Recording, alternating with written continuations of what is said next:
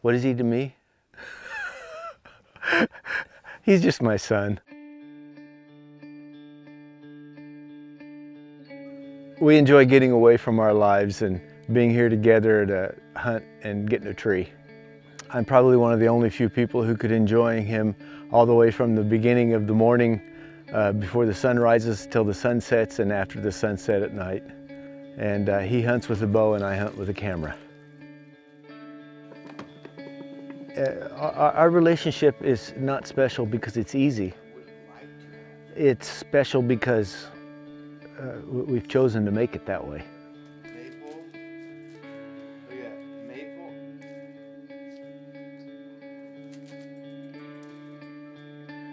It's interesting to realize how different a son can be from a father.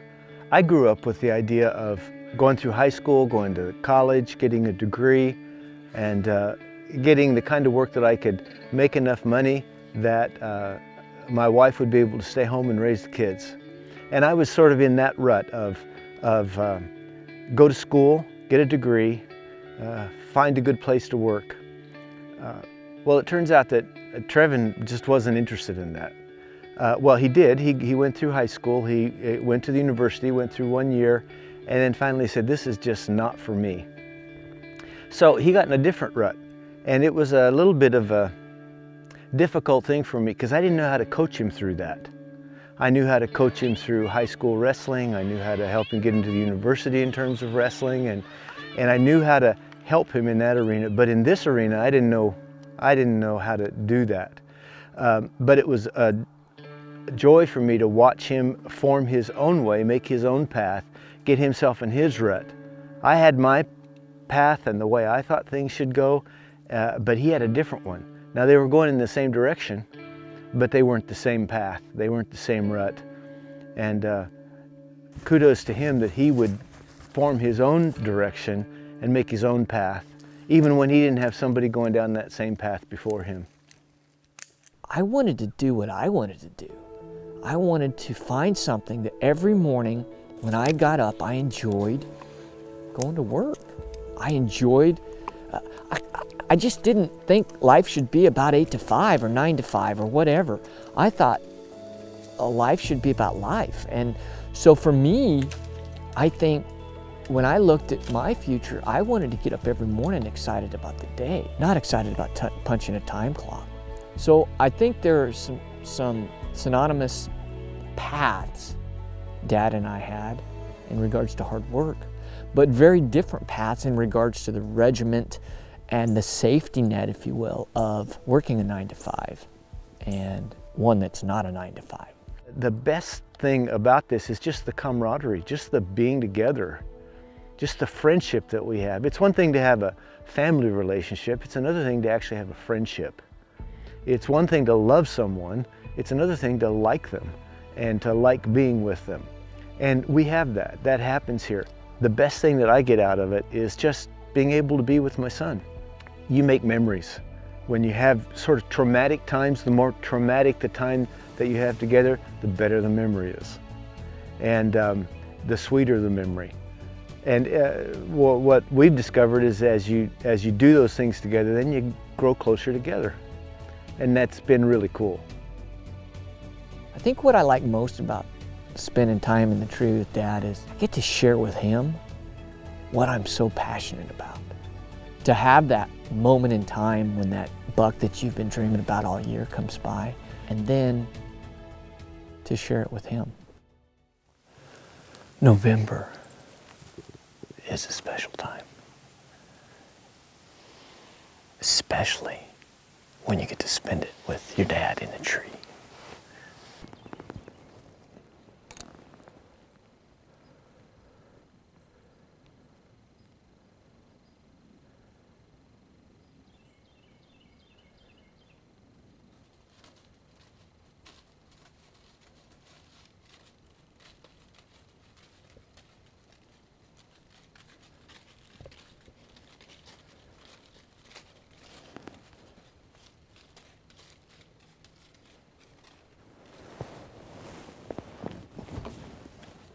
Meh.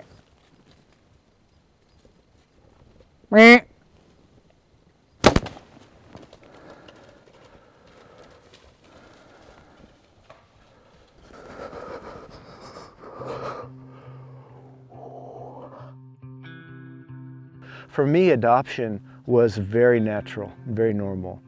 And when I adopted Trevon and his big sister, they were my children. And so I saw absolutely no difference in raising an adopted son and raising a natural son, a birth son. It made no difference to me. I don't feel I missed out on anything. Again, maybe I was fortunate because I was at such a young age, but I don't remember ever a time sitting there wondering why I didn't have a dad. All I remember is thinking, wow, I have a dad. I wouldn't trade that for anything. It doesn't really matter how the relationship starts. It's what you do with it in the process of living. And both of us have had to make those choices. A relationship is a two-way street. One person can't do it on their own. Both have to choose. And I've seen the choices he's made and have appreciated them. And then, of course, I know the choices that I've made. And I know that he appreciates those as well. The sacrifices he made, I mean, I think what you have to do is you have to take a look at what it was to be a 23 or 24-year-old young man and look through my dad's eyes. And a 7, 8-year-old energetic, hyperactive boy and a 10-year-old girl and raise them as your own. I mean, this is the man that went and found my biological father and got him to sign the release so that he could adopt me. I have memories of him. We lived in these little apartments. I come to find out they were lower income housing.